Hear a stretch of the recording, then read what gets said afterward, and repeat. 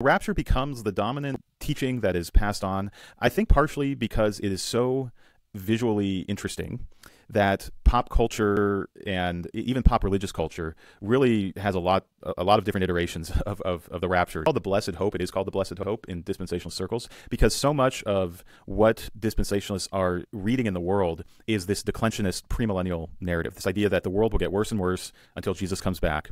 And so almost everything from World Wars, the Great Depression, these things are seen as predictable data points of a premillennial decline in the world.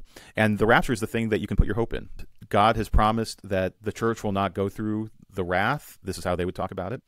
And so the rapture is the thing that will give you solace